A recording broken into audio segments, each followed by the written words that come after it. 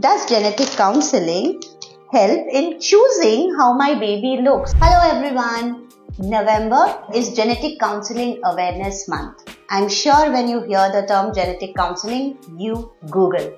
And here I am with some questions on Google which you might be doing. So let's see what the first question is.